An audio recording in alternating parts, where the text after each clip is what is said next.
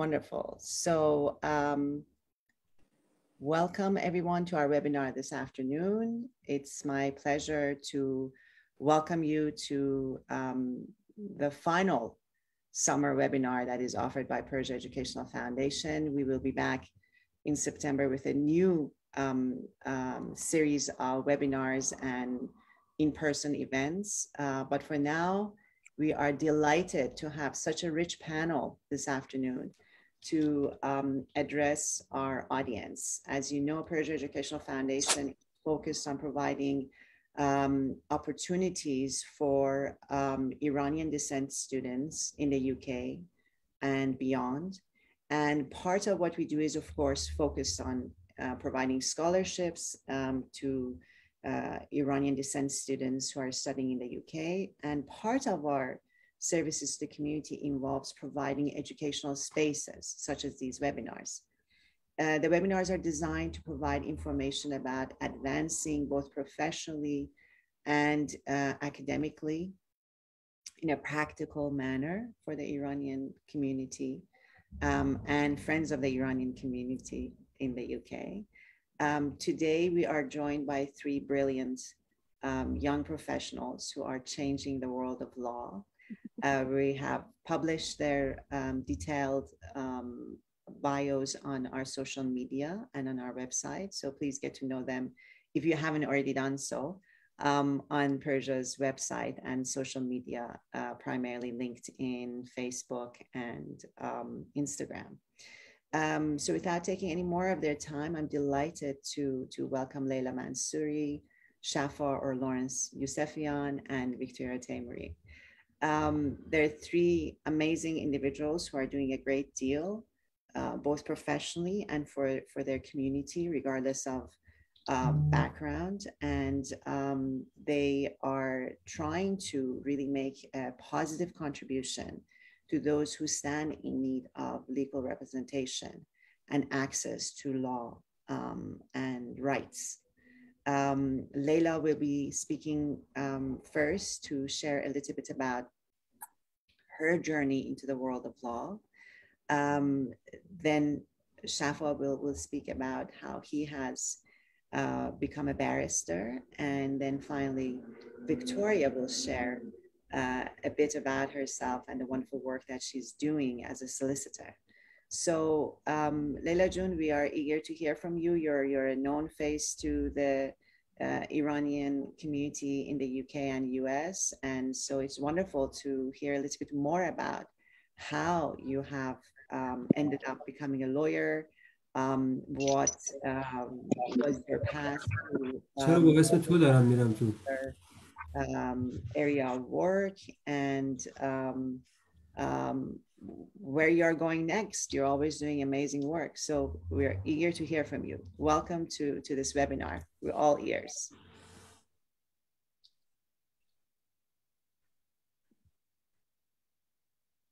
Oh, we don't have your voice.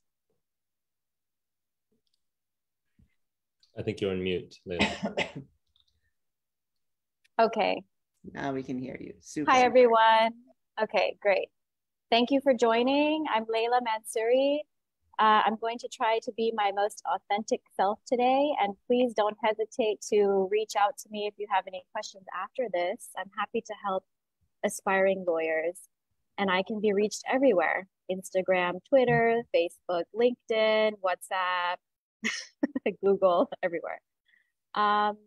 My journey into the law was probably a little bit cliche because as a young child, I always would stand up for my friends and I always would call out injustices and talk back to the elders. And everyone would always call me Zabun Deraz, which in Farsi translates to the long tongue. I didn't like rules and I was a little bit rebellious, and I was always kind of an activist. So fast forward to my adult years, I should say though, I was not a top student. I always had average grades. I would do well in some subjects, but I was terrible in math and science. And that's another reason why being the child of immigrants, you don't kind of know a lot of options. And everyone always said, oh, she's the lawyer. And I always kind of naturally knew that that's the way I would go. So it was a little bit of a journey to get it into law school in the US. And it took some time.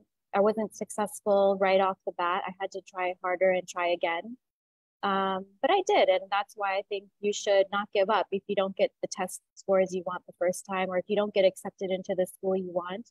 Don't worry, because you can always transfer later into the school you want. You can retake the tests. The universe will make it work.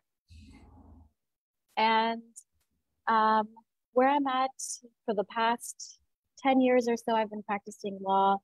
I naturally kind of started out doing immigration work, and during various, my background is from the US, and during previous administrations, there were some unjust immigration bans and rules, and I kind of got thrown in to fighting for immigrants that way.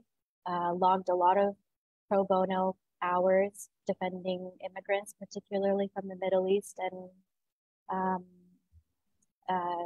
I happened to be, I found out that I like networking and I like organizing events alongside law practice, and I happened to join the Iranian American Bar Association in DC, where I was. And when President Trump enacted travel bans against Iranians, I was the president of the Bar Association at that time.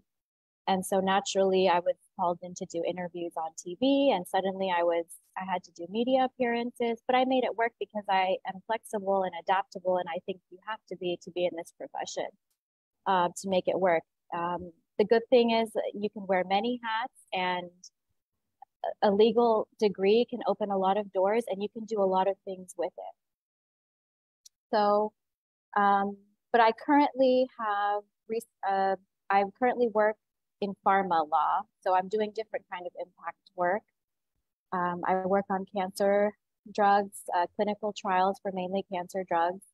So I found a way to do impact because that's important to me, to always have a positive impact in my work, to keep myself motivated. And I was able to transition from immigration to pharma law at this time. So I think, just so you know, if you pick a certain field of law, you're not stuck with it forever. It is a little bit challenging to transition to other types of law, but it is possible. And it's really important to maintain your network, to ask for help, and be open to new opportunities so that, you're not stuck in one place forever. So, Tahir, June, did I do a good little summary, or should I? Absolutely. I think that's wonderful. Thank you so much for sharing, so much of yourself. That's really wonderful of you. I think it gave us a good opening to the sort of the journey into law from being an immigrant.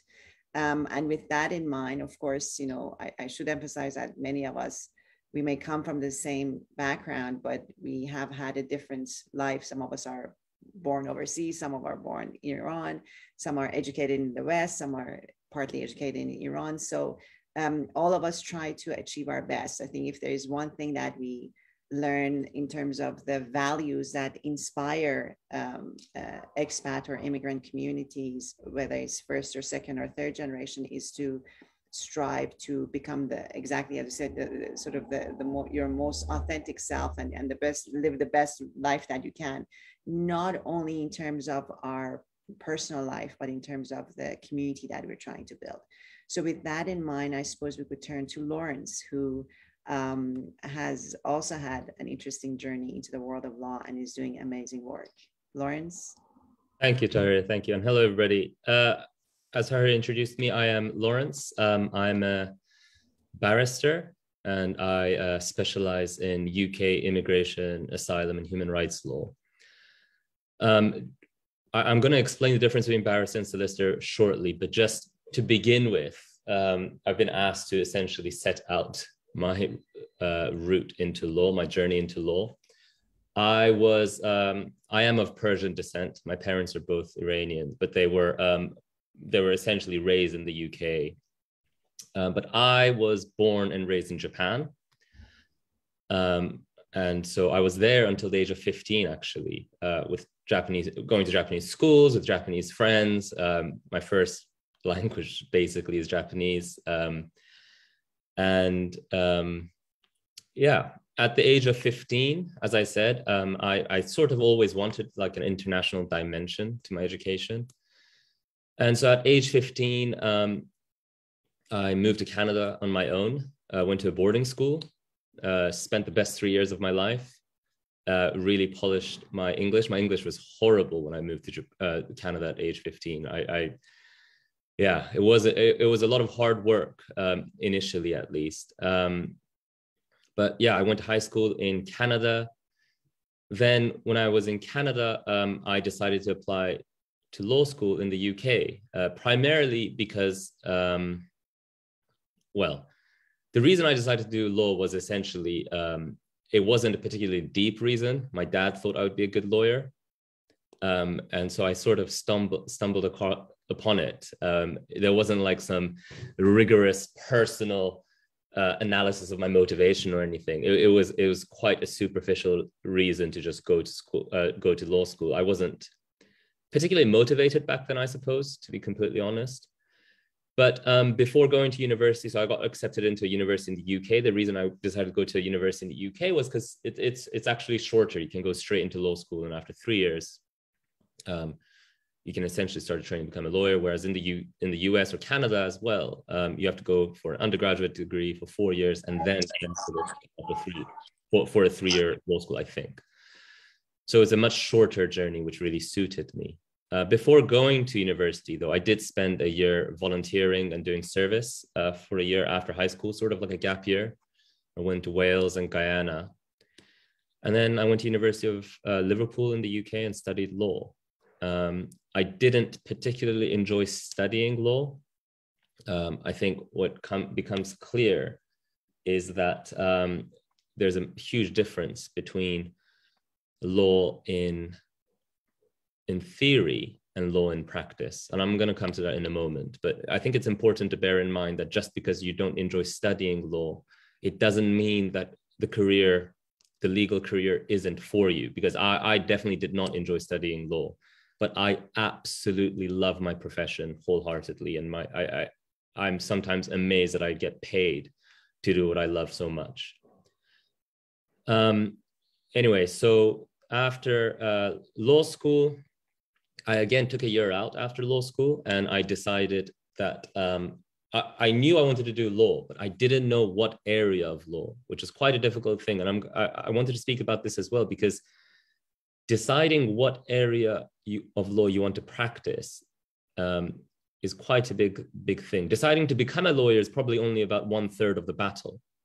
Deciding what area of law you want to practice is a much more arguably important and career-defining aspect of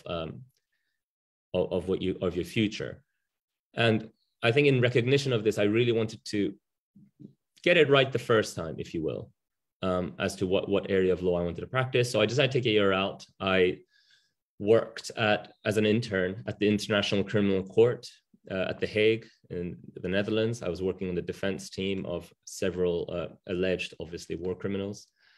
Then after 7 months stint in The Hague, I went to China I was as an intern, as a legal intern in corporate and commercial law, again, just to experience different areas of law, so I could really make an informed decision.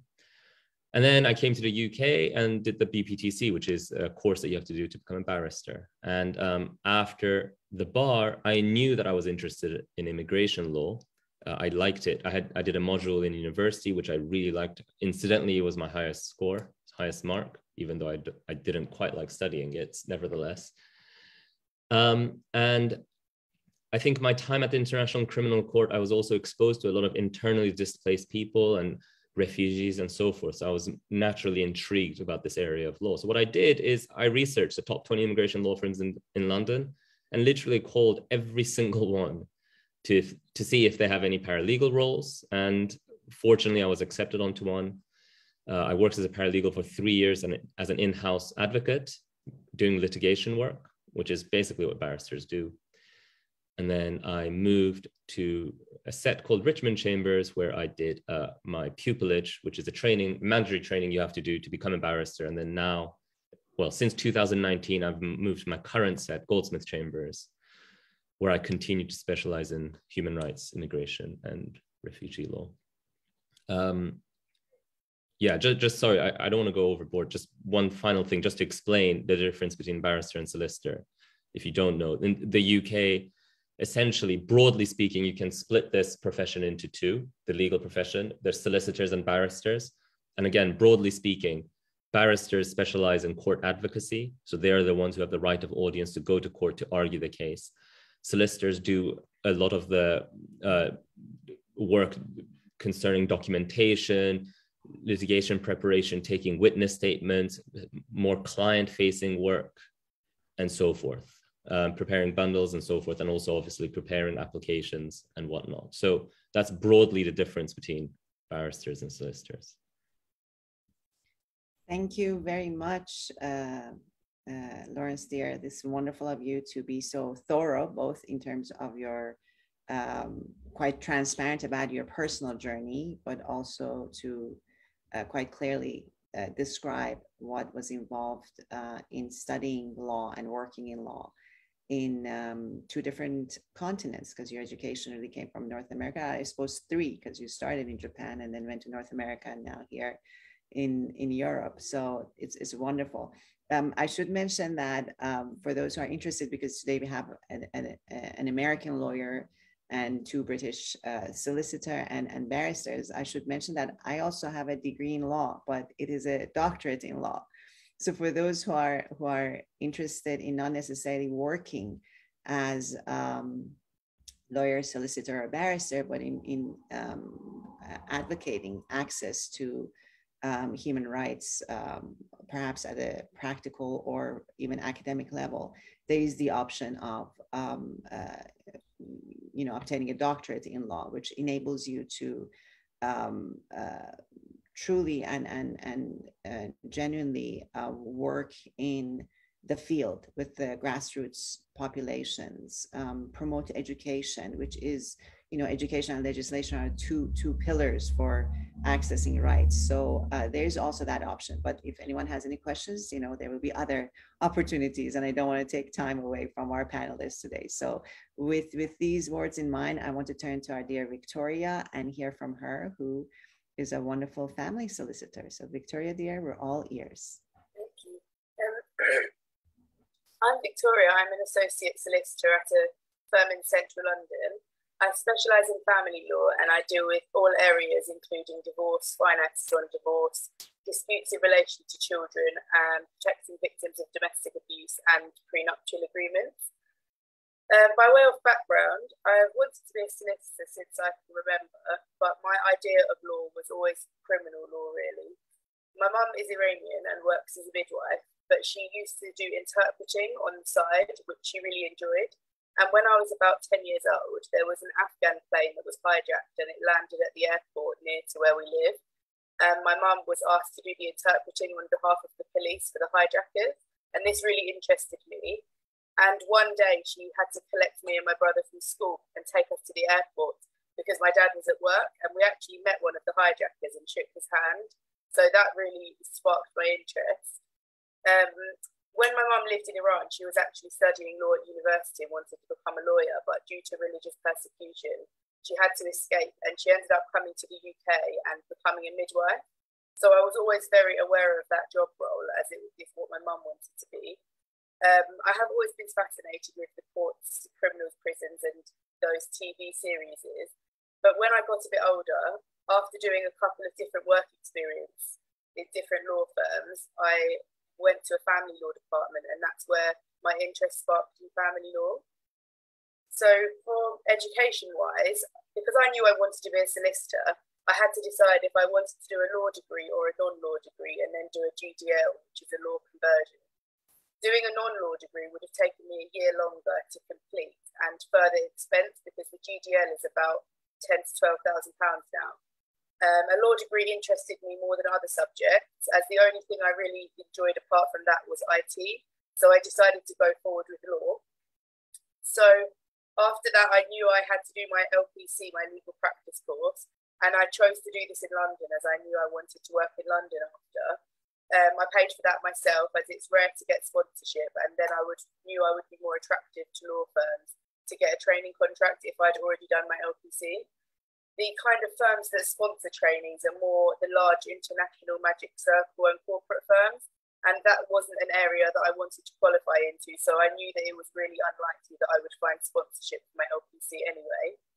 So when I finished my LPC, I didn't have a training contract, so my plan was to get a job as a paralegal, to get paid legal experience, put me in good stead to get a training contract. At that point, I was still interested in family or crime when I started my LPC, but in 2013, there were huge legal aid cuts, which destroyed a lot of law firms and crime departments. And at that point, I realised that crime would be really difficult to qualify into and earn money. So I decided to volunteer 1 day a week during my LPC at a local law firm in their family department. So that helped me get my, gave me a lot of legal knowledge at that point, because I was drafting divorce petitions, preparing court bundles, drafting indexes, preparing financial disclosure, drafting letters. So I was actually doing everything a paralegal or a trainee solicitor would do. And that experience led me to my first paid paralegal role, because my boss at that firm knew a firm that needed a paralegal. So that's how I got my first job. At my first job, they encouraged me to do my own advocacy, which is where I represent clients in court instead of us instructing a barrister. And a lot of paralegals don't usually get that sort of exposure, so I was very lucky. And it led me to the experience I have today as I do my own advocacy now. I was a paralegal for about 2 years, and at that point, once I got my paralegal job, while I was applying for training contracts, I was getting more and more interviews because of my experience was increasing. And after a number of interviews, I actually got my training contract in a very unconventional way, because I had met the practice manager of a law firm at my gym, and we chatted in the changing rooms. She asked for my CV. I had 2 interviews and I was offered a training contract. So that's how I got my training contract. On training contracts normally, you do 3 to 4 seats in different areas of law, and you need a mix of contentious and non-contentious. So my seats were residential property, private client, and family law. And doing family law once again on my training contract, and also doing other areas of law, made me realise that family was definitely the right area for me. I continued running my family law files and conducting my own advocacy during my training contract. And luckily, my other 2 seats were very complementary to family law, so I still actually use the experience I got in those areas to help me today. Since I did my training contracts have changed a lot. There are currently 2 ways to qualify now. One is through the legal practice course and a 2-year training contract, and the other is through the new solicitors qualifying exam, the SQE, along with a recognised period of training. The SQE route doesn't have a specific training contract element, so the good thing is that it accepts the paralegal experience as the recognised period of training. So in that respect, it's easier to achieve. But eventually the SQE is going to take over the LPC, and the LPC will be phased out. The SQE can be taught through a university like a master's degree, or you can self-study it to keep costs down. So the reason they made the SQE was because of the high cost of the LPC, although I think the SQE is still quite expensive. So I've also been asked to speak about the future of my area. So with the future of family law, the courts are having their funding reduced more and more every year by the government, which is causing huge backlogs and more delays than ever. So we now encourage our clients to consider alternative dispute resolution methods, as we find that they're more satisfied at the end of the process because it's so much quicker, and it actually works out cheaper because you don't have the delays. But due to the lack of funding and the pressure on judges, they don't really have much time to read the papers prior to hearings, and often hearings can be rushed. So using these different alternative dispute resolution methods, both parties can choose an experienced specialist who has time to read all of the documentation in detail, and it means that the parties can be more likely to settle and be happy with the outcome. So if you are interested in family law, then it could be good to look into the different ADR methods, as you can qualify as some of these once you qualify as a solicitor or a barrister. So I'll just go through a few of them so you know what the alternatives are. So the main one is mediation. So the courts encourage mediation, and to issue an application for finances or for a children matter, you have to prove to the court that you attempted mediation unless you have an exemption. So you actually need to attend a mediation information assessment meeting with a mediator, and they have to sign off a form to show that you tried mediation before the court will issue your application. And mediation is where both parties meet together with a trained neutral third party who will facilitate negotiations to assist the parties in coming to an agreement outside of court. So another ADR is collaborative law. Under this process, both parties appoint their own collaboratively trained lawyer, and you meet face to face to work things out. Both lawyers are absolutely committed to settling the matter outside of court. The next one is arbitration, which we're doing quite a lot of at the moment. Arbitration is where the parties appoint an arbitrator who will make a final and legally binding decision, which is similar to going to court, but a lot quicker and more flexible process. And due to that, it can be a lot more cost effective, even though they're paying for the arbitrator. And private FDRs, which is where both parties appoint a private FDR judge, who is usually a barrister who sits as a judge, to carry out a private court hearing. And the most new one at the moment is using one solicitor for both parties. It's actually very new, and not many solicitors have been trained in this. It's currently being trialled, but it's seen as the future for many divorces for couples who are amicable and have shared goals. So in terms of advice, it's very, very important to get work experience. I'd say that that's my biggest word of advice to people. Email any law firm you're interested in and ask if they have work experience available. A lot of firms have vacation schemes, and if you do well on them, it can set you up for a training contract, and you can put all of it on your CV to show your interest in becoming a solicitor. I also recommend to become active on LinkedIn and get more exposure, and you can also contact solicitors at law firms through LinkedIn, asking them about the opportunities. Also look for mentoring opportunities. A lot of university and firms offer them, so definitely apply.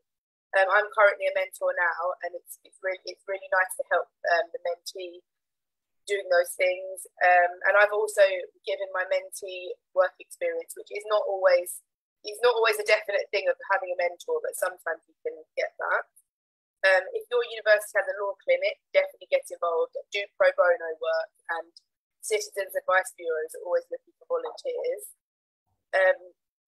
Don't let rejection set you back. Law is incredibly competitive.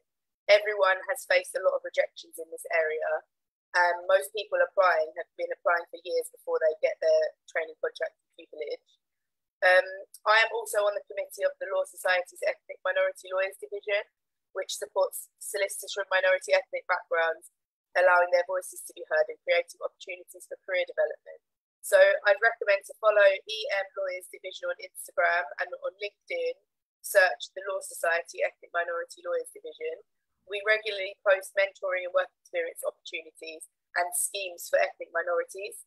And some other good Instagrams to follow are Aspiring Solicitors, Urban Lawyers, and you can also become a student member of Resolution, which are a family law organisation committing to the constructive resolution of family disputes.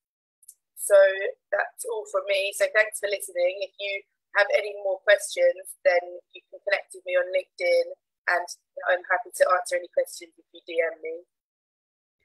Wonderful. I think that was a fantastically thorough and concise bit of infomercial, really, for getting into law. So you gave all sorts of tips on how to make it work through the education process. You gave some information about what are the different avenues to get qualified to work, and then professionally, what ways there are forward in order to get experience. So that sort of leads well to one of the questions that we have been sent earlier before the webinar that I wanted to ask all of you actually.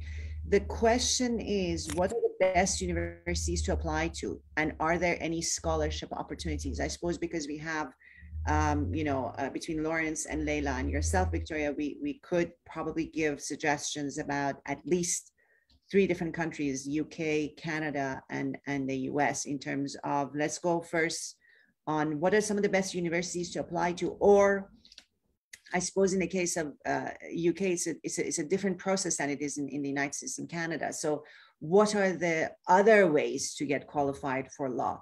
Maybe we could start with Leila. Leila, would you like to tell us about what are the best universities to apply to in the US? So in the US, you have to complete your 4-year degree, on your undergraduate degree, and then you can apply to law school, and it's general.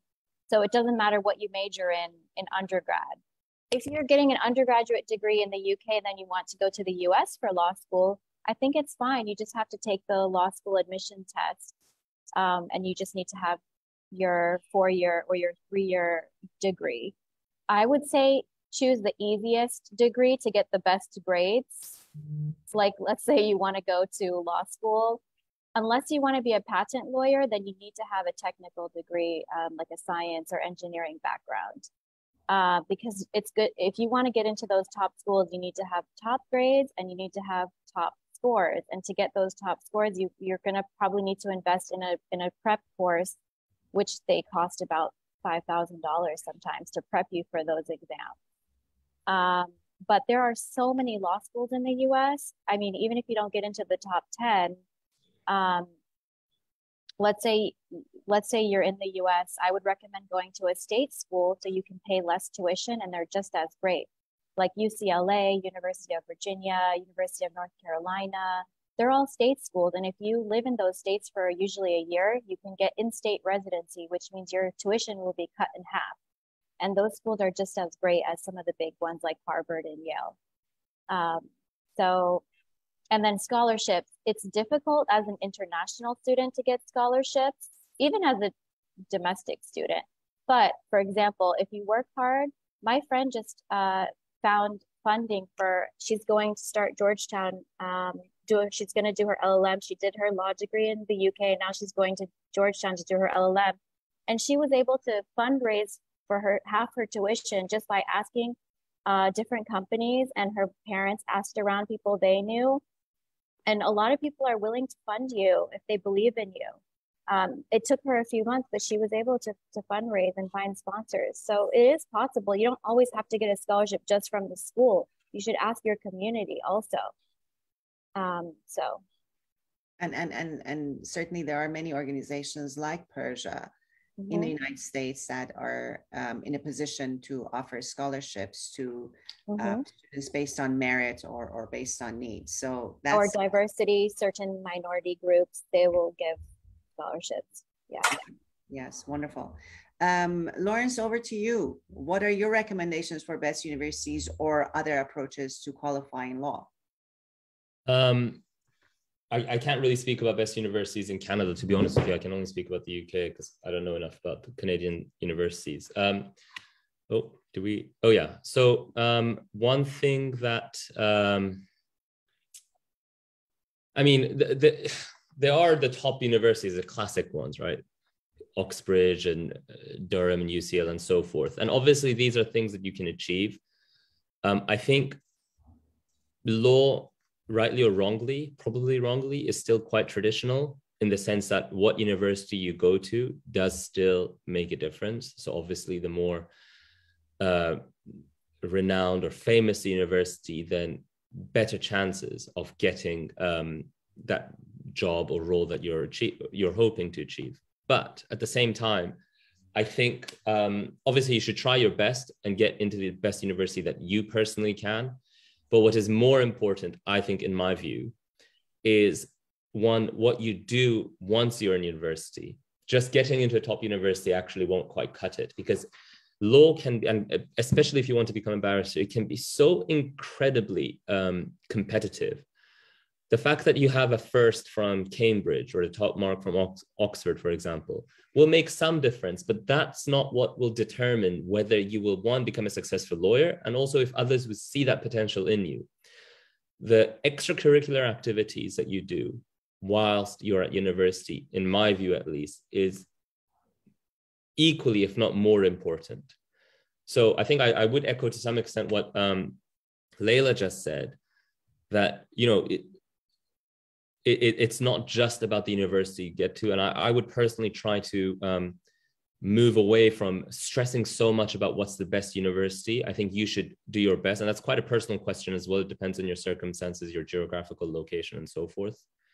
And really the most important thing I would say is what you do once you're at university. Just because you got into university, it doesn't mean that it's the end. It's actually quite the beginning of your journey. In terms of scholarships, I think Layla's covered it, so I don't need to really. You and Layla both have covered it. There are many different opportunities. If you want to become a barrister, we'll have scholarships. There are various organizations that promote access to the bar. They also have scholarships. Your university will obviously have scholarships and so forth. I wanted to piggyback just quickly on what Lauren said. Another thing you can do is write. You can write a blog or you can publish. A lot of think tanks will even pay you if you write articles on a certain subject. Like if you're one of those people who knows exactly what area of law you want to practice, you can start writing about it. And while you're an undergrad, and that makes you a much more a candidate that schools will want to invest in, both to accept you and to fund you. So think about that too. And if you do know exactly what you want to do, you should even offer to work for free if you can't get one of those coveted internships. If you tell anyone that you want to work for free for them, even if it's one day a week, they're not going to say no to you. They're going to give you something to do. So just think about that as well. Wonderful suggestions. That's really great. Victoria, dear, over to you. You gave a lot of tips already, but I think it would be wonderful to hear from you also what universities, or, you know, as you said earlier, maybe build a little bit more on what you were sharing in terms of alternative avenues into qualifying as a lawyer.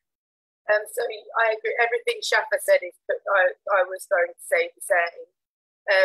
You know, I'd say that certain law firms, if you're looking at those Magic Circle international corporate firms, will be looking for more of the Oxford, Cambridge and the Russell Group universities.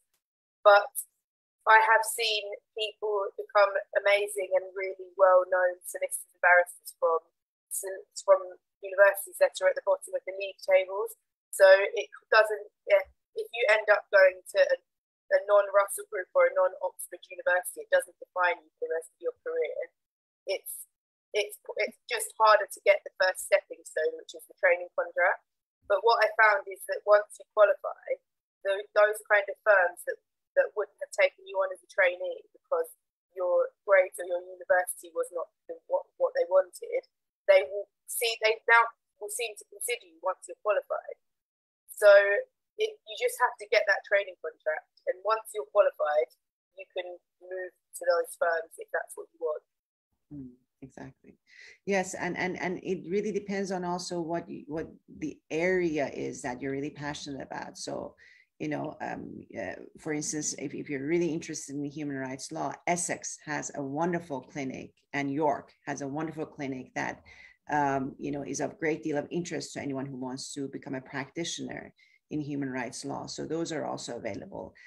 In case of Canada, maybe I could just add that in particular, Dalhousie University, University of Victoria, and University of Toronto are very well known for their faculties of the faculty of law. So if anyone is interested in studying in Canada, in fact, at Persia Educational Foundation, we do get a number of inquiries from Iranian students who are here who want to then go on to Canada. So these are three particular universities that are really top notch in terms of the law programs that they offer. with regard to scholarship opportunities, of course, again, here in the UK, if you're entering the United Kingdom, there are a number of agencies and organizations that work with universities that are able to offer partial or full scholarship or grant or bursaries to students who want to come and study in the United Kingdom. The best time of the year to apply for scholarships, if I may interject at this point and speak a little bit more, is usually during the early months of the year, not the academic year, but the calendar year. So around January, February is really when people could get going with applying for scholarships. And by about April or May, you have the results of the scholarships announced, and that sort of makes it possible for you to pursue your education with a bit of financial backing. So the next question that we have received that may be something that we could perhaps comment on is what is your advice, each of you, in terms of managing work-life balance, given the tremendous pressure that exists on individuals who work in law, whether as solicitor, barrister, or in other avenues that are available, as, for instance, being an in-house counsel. What do you suggest? What are your recommendations? I have some recommendations, and they have to do with self-development work and self-improvement work, which is, these are things that we don't necessarily learn in school. And these are things I've learned along the way. And I wanted to just list a few. Setting boundaries, the ability to say no, communicating your needs, being flexible, delegate tasks, ask for help, and ask your boss or your manager what you should prioritize, and keep a working list or a tracker of every task that you're working on to always be able to show your workload. So when your boss comes and dumps something else on your desk, you have to say, okay, how do you want me to prioritize this? Should I put the other one to the side and work on this one right now? You have to communicate. Otherwise, they don't read your mind. They don't know everything you're working on. Delegate tasks. Sometimes you're going to need help. You're going to have to give your assistant some work to do or something like that. The other thing is, don't be a people pleaser. Take care of your physical and mental health. And ask for feedback, take criticism as positive, ask questions. If you have an abusive boss, find a new job and be growth-minded, not fixed-minded. And if you don't know what that means, I highly recommend you read the book Growth Mindset by Carol Dweck. She's a professor at Stanford University. Wonderful. Anyone else? That's really good. I have to be honest, I'm terrible with work-life balance. Absolutely terrible. Part of it is because as I said already, I really love what I do. And so it almost sometimes, it doesn't feel like I'm working, which sounds like a bizarre and potentially very depressing thing to say. But yeah, I think one thing that I've noticed, though, is that I am probably better at achieving work-life balance, more so now than before, because the more experience I get, the less time it takes for me to do the tasks that I have to do. And so perhaps initially, if you are not achieving work-life balance, what you really want to, don't beat yourself up, because there is going to be a learning curve and you are going to get better at it. And I certainly hope you are better at it than I am. But yeah, I mean, the advice that Layla gave obviously is very, very helpful. Fantastic. Thank you so much. Victoria, dear, what are your thoughts on this particular question? You're on mute. I was on mute. Yeah, a mixture of what Layla's already said and Shafa. I don't think I have a very good work-life balance, but then when I look at other people, I think that I do have a good work-life balance. But it also depends on what area of law you're in, and I think there are some areas of law, if you want a good work-life balance, then you shouldn't go to certain firms and go into certain areas of law, because if you want to earn loads of money, you're not going to have a good work-life balance, which is why these certain firms. pay so much money. There are some firms that pay huge sums of money, but they have sleeping pods in the office for people to have power naps in because they don't go home at night. So it's a difficult one, really. But I feel like a solicitor is not a 9-to-5 job. I don't know any solicitors that come in at 9 and leave at 5 and don't do anything extra. It is a job that you're expected to do more. And when you have clients that are humans and you're dealing with people's finances or children or things with really sensitive allegations, it's very hard to stop working at a certain time when you feel that that's the goal that you're trying to achieve. Well, it sounds to me like it isn't so much of a struggle as it is the fact that you're really approaching your work in a spirit of service. So that's actually quite important and wonderful to acknowledge and to benefit from. So thank you for both you and I think Lawrence earlier, and of course we all know from Layla's many contributions to the community. One of the reasons why we were really eager to have the three of you as part of this webinar is because each one of you, as far as I've certainly experienced and many others have also experienced with you, testify to the fact that you are not in this for prestige or money or power or position.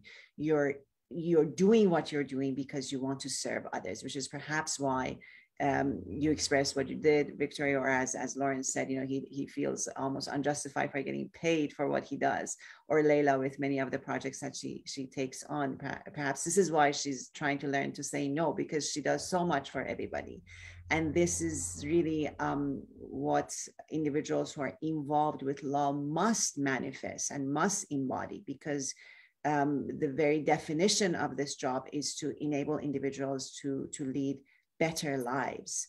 And if there is one thing that we need more of in our world today is individuals, professionals who understand law in light of service, in light of community building, in light of building connections between individuals. The over litigious approach that we've had so far when it comes to the world of law has managed to kill connection and to do damage to communities and bodies and organizations. So it's refreshing. It's wonderful to hear these words from such wonderful, stellar panel of young professionals. And certainly earlier on, Victoria, when you were talking about these alternative modes of accessing law that are now emerging in family law are really hopeful signs, because if anything, the institution of family, which is the building block of every society, has suffered a great deal in terms of an over litigious approach. So it's wonderful to hear that alternative modes of dispute resolution are now being practiced, and even sharing a solicitor is fantastic. One example that I want to give, because family law is so important, and in many of the sort of social media channels with immigrant populations, including the Iranian population in the UK, you notice that there is a constant demand for dealing with family issues.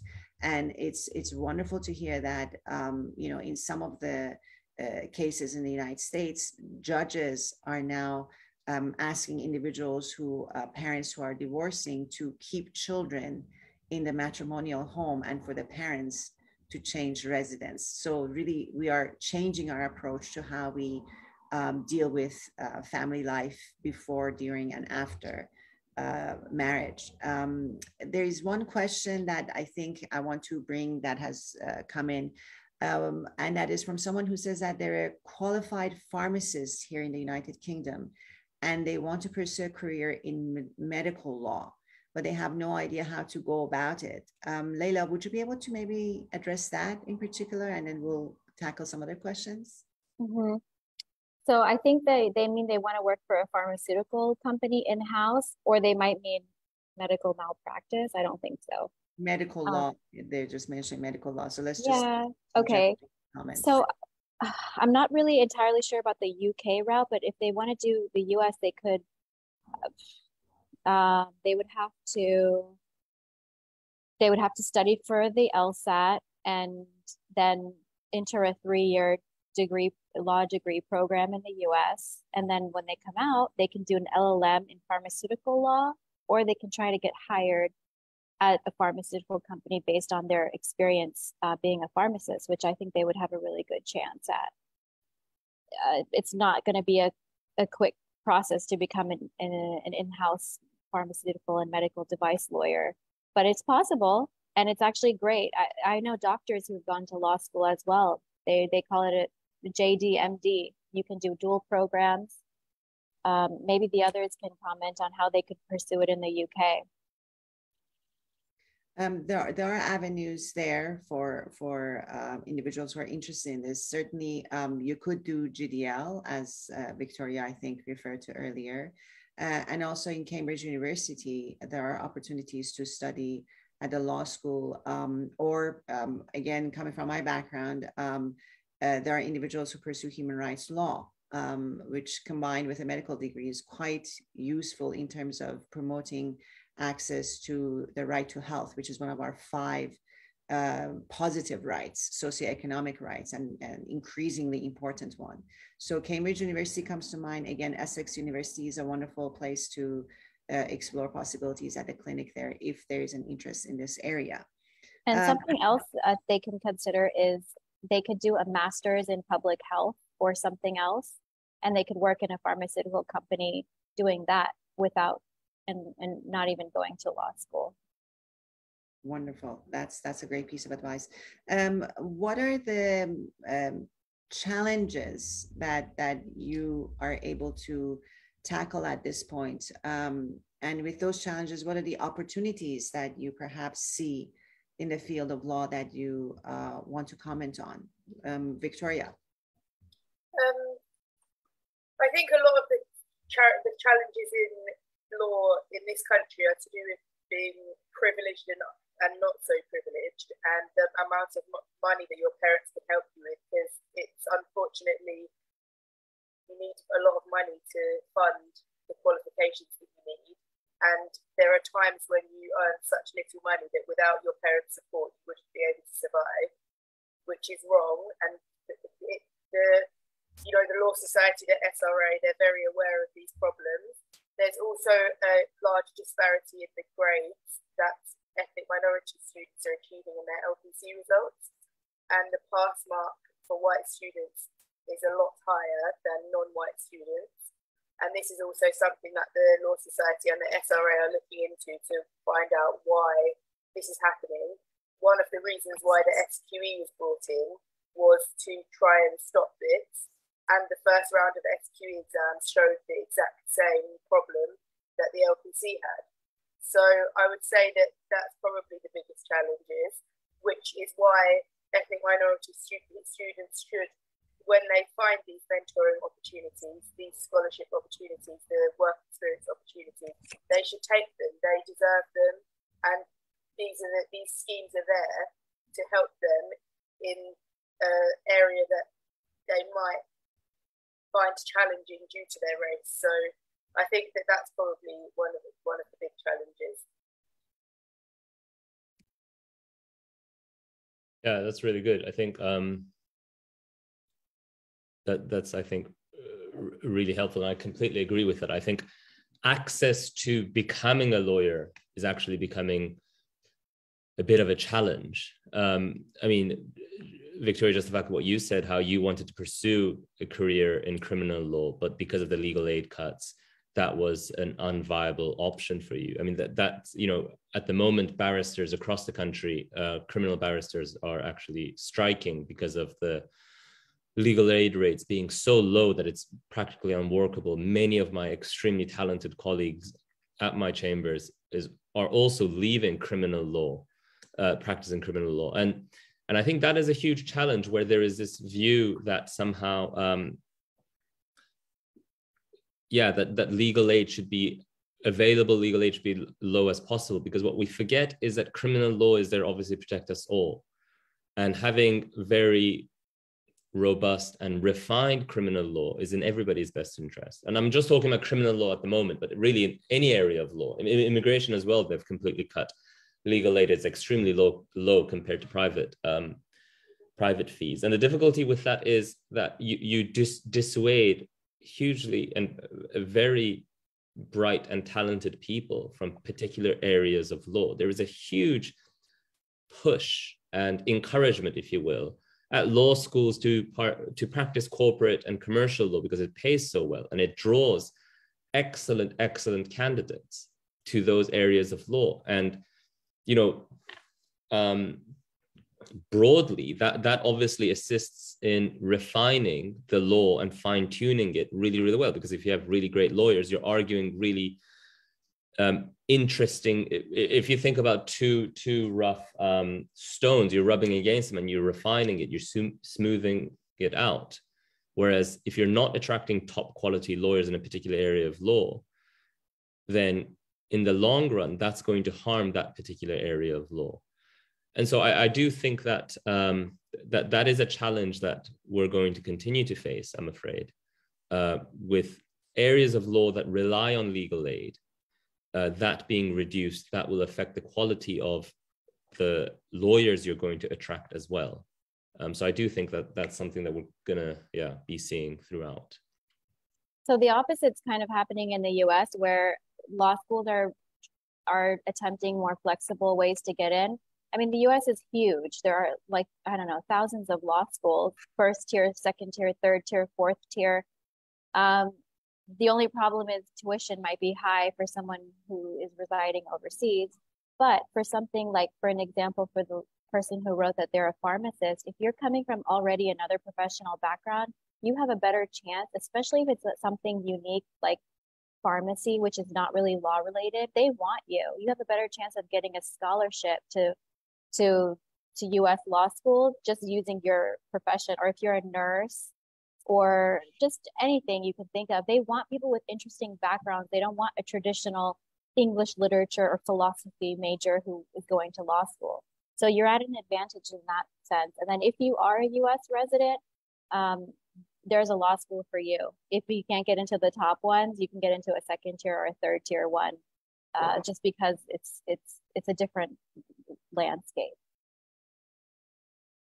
Wonderful tips and suggestions and info bites really for us to think about and to pursue further and to explore more. We're coming to the end of our time, so I want to thank our panelists. And in conclusion, I want to also add, actually, with the challenges that we're facing, there is one other area of law that there are many opportunities in, and that is international law. So in this regard, Persia Educational Foundation, as part of our sort of TED-inspired series that we did a few years back in collaboration with Manoto Television, a series that was called Didgah.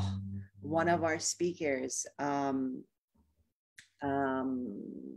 who has been working at the International Criminal Court for a number of years spoke about the challenges and opportunities that exist in international law. And so that's available on our website. If you visit www.persia.education, you're able to see Mr. Abtahi speak about opportunities that exist in the world of international law. Can I just say something real quick? Sure, yes. So you mentioned international law, and I'm so glad you did, because one of the questions that we didn't get to is what are the best areas of law to specialize in? And I just wanted to say, really think about, do you want to be in one place for the rest of your life type of lawyer? Like where you're going to have your own law firm, or you're going to build a practice, or you're going to be someone in court and you have to learn all the court rules? Or do you want to be someone who can maybe move around? That should also influence the kind of law that you go into, because if you're like a family lawyer, you have to be there. You can't do it remotely, and you can't suddenly move to another country because all the laws are different. So think about that when you're considering what field you want to go into. Absolutely. And also some of the other opportunities that we see emerge in post-conflict, post-crisis countries is that the forms of dealing with law and justice are changing.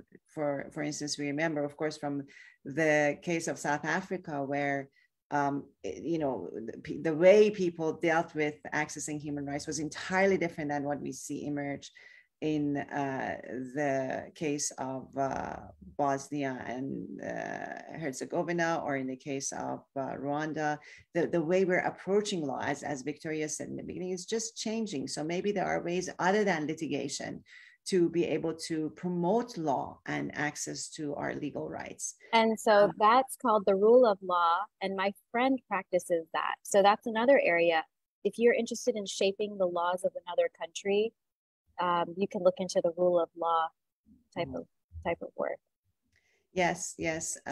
So there are many different ways forward. Law is certainly in its infancy, actually. We may think that we've figured everything out, but with the emergence of international law, we are, really at the earliest moments of dawn of the world of law. So the opportunities are immense.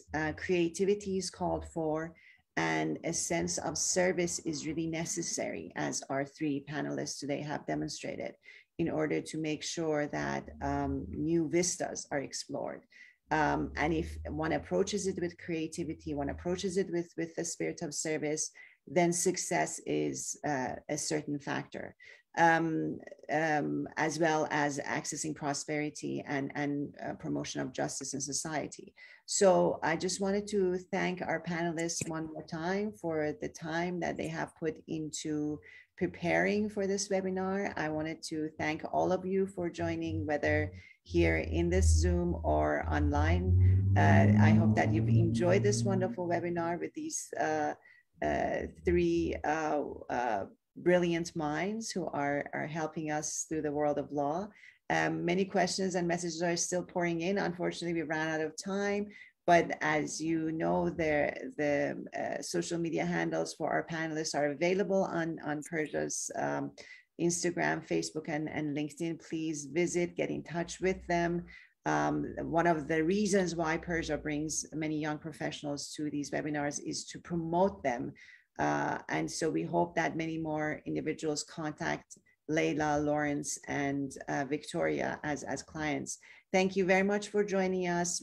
Please join us in September when we begin a new season of Persia webinars. And please stay tuned for many more educational and professional opportunities through our channels. Thank you and have a wonderful rest of the day. Thank you. Thank you. Thank you.